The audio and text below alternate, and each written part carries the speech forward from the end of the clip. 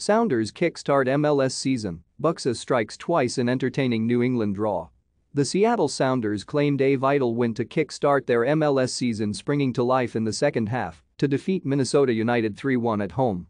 Goals from Raul Ruidiaz, Nico Lodeiro and Christian Roldan handed the Sounders a critical 3 points after winning 2 of their opening 8 games in the league. Despite the majority of possession in the opening 45 minutes, they went into the interval down 1-0 after Robin Lod scored in the 34th minute. The recent CONCACAF Champions League winners were then awarded a penalty, which Raul Ruidiaz converted in the 50th minute, and they snatched the lead with a long-range blast from Christian Roldan in the 74th. Lodeiro sealed the victory for the Sounders in 4th minute of stoppage time, getting on the end of Roldan's incisive cross. Following wins for the Colorado Rapids and Houston Dynamo, the Sounders needed the 3 points and remain 5 points from the Western Conference's last playoff spot in 11th.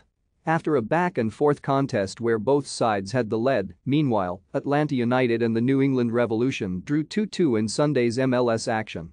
It was Atlanta who jumped ahead early through Thiago Almada's terrific strike from outside the box 15 minutes in, before Adam Buksa equalized for New England 15 minutes later from a tough ankle. Buksa put New England in front with his second goal, coming 10 minutes into the second half, but it would be short-lived as Atlanta's Luis Araujo equalized 8 minutes later, tying things up in the 63rd minute. There would be another pair of golden chances down the stretch as Buksa blew his chance at a hat-trick in the 83rd minute as he missed from inside the 6-yard box before Araujo missed almost an identical chance down the other end less than a minute later.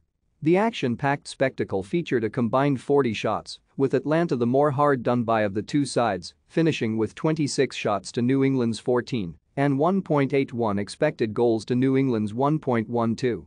With the draw, Atlanta held on to 7th place in the Eastern Conference, while New England is down in 11th.